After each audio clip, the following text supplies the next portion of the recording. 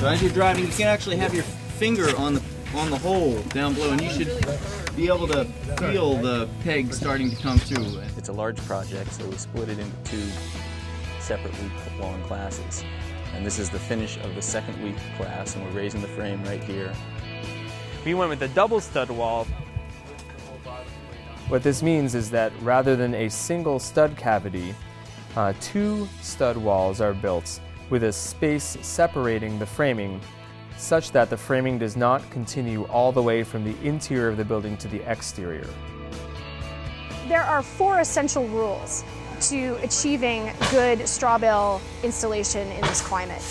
The first is what we like to call good shoes, the necessary aspect of having a really good lift off the ground for those bales. So they need to be protected from snow that's going to pile up on the ground, from splashback from rain, from capillary wicking through the foundation or through contact with the ground at the base of the wall. So one of the first things we think about when trying to install bales very well in this climate is protecting from ground moisture.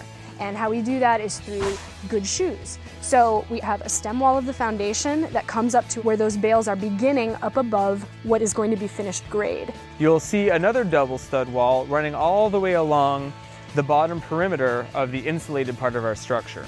That double stud wall we're referring to as a knee wall. It's a partial wall. The reason there's 2 stud walls is because they are built to accommodate the width of our straw bales. The straw bales are about 18 inches wide the way we're going to be installing them. And so we're building out that double stud wall to accommodate the width of those bales and be able to fully support them.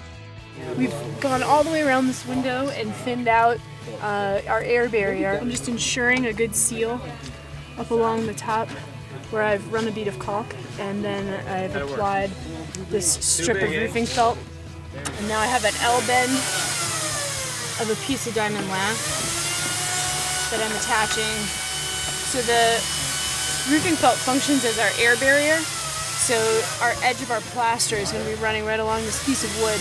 And we know that because wood and plaster are very different materials, the wood is going to shrink and expand and move very differently than the plaster. And there's likely to be a gap that's going to open up here.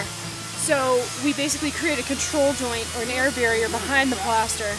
The plaster functions as an air barrier where it is whole, but at its edges we need to do something extra.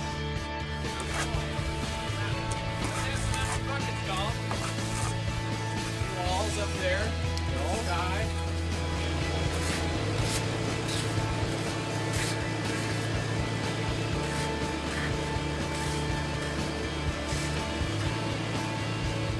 We're putting the base coat plastering onto the north wall. We're putting about an inch thick off of the straw bale to give it a nice coat so it stays waterproof.